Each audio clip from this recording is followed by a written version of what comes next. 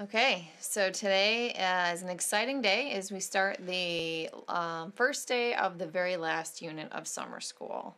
The last week of summer school will be a week where you can do as much makeup work as you'd like to get the grade where you'd like it for the end of summer school. Okay, so again, this is our last unit of material for summer school. So let's begin with the title called Other Functions.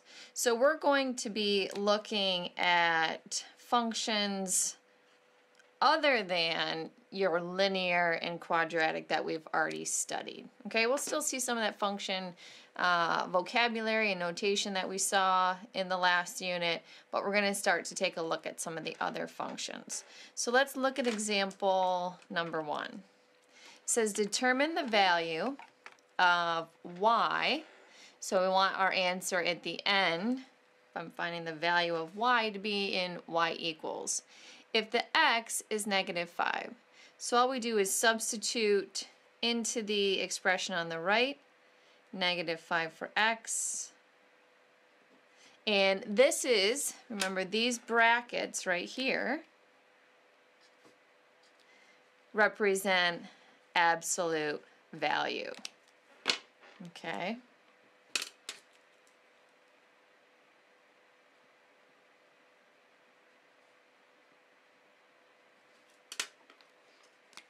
So we first want to perform the operation within the symbol or within the function notation first.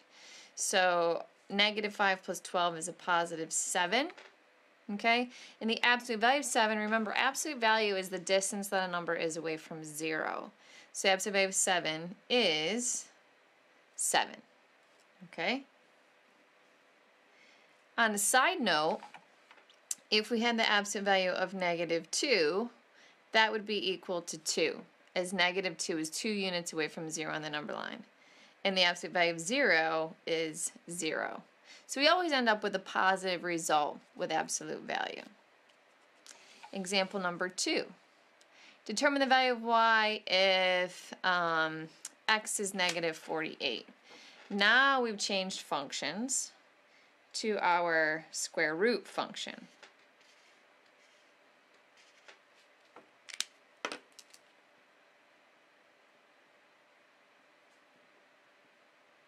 And we'll take a look at each of their graphs. So again, we plug in the value of x, so -48 plus 49. We want to perform that operation.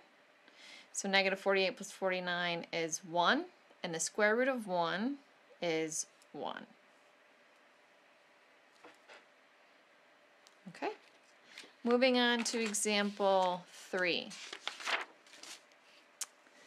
Example 3, okay, when we see this bracket with all of these pieces, right, there's 3 pieces, this is called a piecewise function.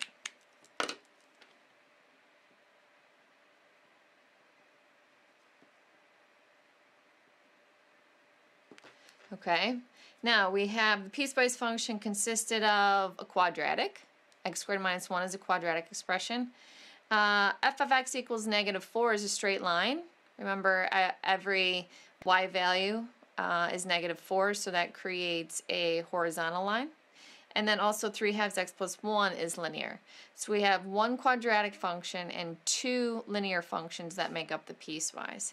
Find f of 7. Well, then you need to look at, so if I'm finding f of 7, I need to look here at the intervals, where 7, remember, because it's usually f of x. So what this is saying is x equals 7, find y. 7 is not less than 0, 7 isn't equal to 0, and 7 is not between 0 and 4. So for this, there is no solution. I wonder if there was a typo. Because, again, 7 is not less than 0, 7 is not equal to 0, and 7 is not between 0 and 4. So what I'm going to do is I'm going to add another one. Let's find f of 2. So f of 2, 2 is not less than 0, it's not 0, 2 falls here. So what I want to do is plug it into this expression. So to find f of 2, we would do 3/2 times 2 plus 1. And you can do that on the calculator. But 3/2 of 2, right? 3/2 times 2 is 3, because 3/2 is 1.5. And 3 plus 1 is 4. So f of 2 equals 4. Now as a point, because remember it's f of x, so the x would be 2 and the y would be 4. That would be the point 2, 4. Now moving on to example number 4. Identify which type of function is graph below. And then it is multiple choice. So I would have your graphing calculator handy, and I'm going to give you some examples of other functions. So you take a look at the answer choices and say the first one is linear. So this type of function, let's just sketch them on here, would be a linear function, and you can type in any line, I just sketched it, and then your quadratic. Well, you know it's x squared, so I'm just going to use the most basic x squared and then hit graph. So our x squared function, as you can see, is the parabola, to review them all. So I'm just going to sketch a parabola right here in the center. So this is our quadratic. Okay. Now I'm going to change that y equals to the exponent of 3. Hit graph. So you can see something like that is the cubic function. So I'll use green and we'll do that, say over here. Something like that is the cubic. Absolute value. Now to get the absolute value button, we need to go to math. Go to the number column and it's ABS. So if I want to see the absolute value of x, I'm going to hit there, graph. So we can see that's the V shape. So any V shape, what color haven't I used? Let's use red, but I'm going to put the V upside down. So that would be negative absolute value.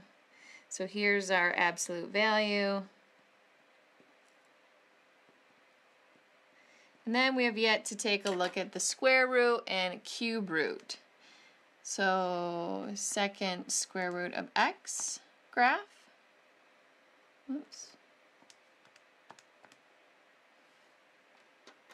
I'll go back to the quadratic and I'll do square root. So square root looks like this because they're inverse operations. So quadratic, and here's our square root function. And then the inverse of cubing is cube root. So go back to y equals clear. And cube root is under math. But number 4, cube root of x. Let's hit graph. And we can see it looks like that, which is what we see. So I'm just going to go over this in green, or highlight, as this is our cube root function.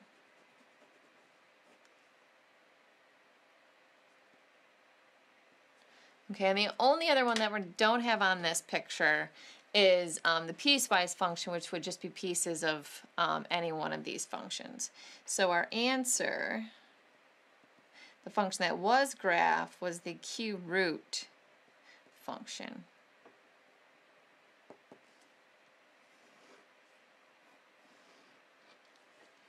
Okay, number 5. Find the value of f of 9 given the function just y equals f of x. So they're saying this is for any function, right? They're just naming that graph. So f of 9, what that means is, it's usually f of x, so it's saying x is 9, what's y? So we go over to 9 on the x-axis right here, and we go up to the graph, and that's the point right here. So go over, and it's the 0.93. So really, again, when they say f of 9, they want the y value when x is 9. So our answer, f of 9 equals 3. Okay? So then down here, when they say, here's the graph of at y equals f of x, so here's some function, and this is also the absolute value. This was the absolute value function too, just a negative because it's upside down, where this was a positive. So here we want to find the value of x, so we want the point where the y is 6. Now it says all values.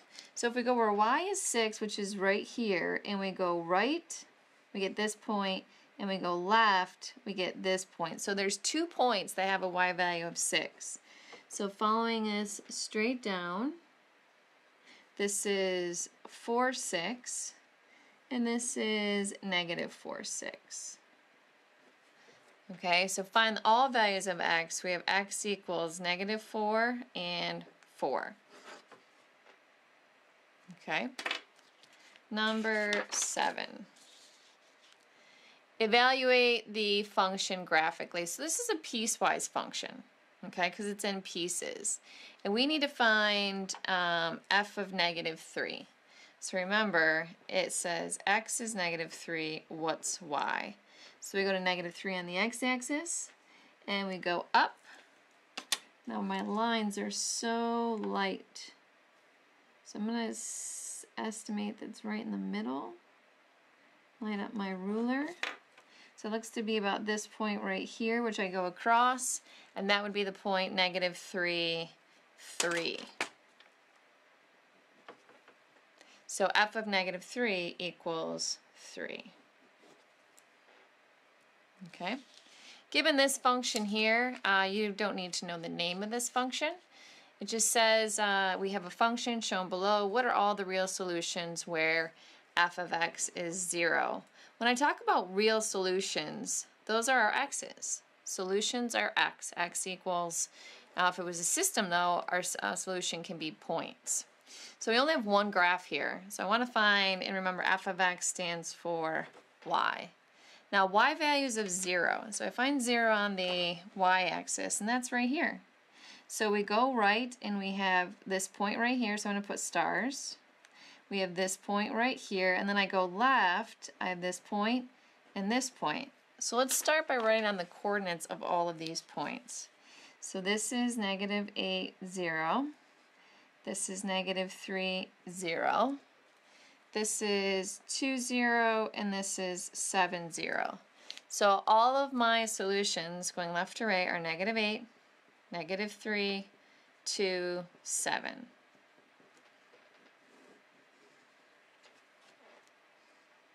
Okay, and then the last two, examples 9 and 10. Determine the absolute minimum. Now absolute minimum means the absolute lowest point because there's multiple lows.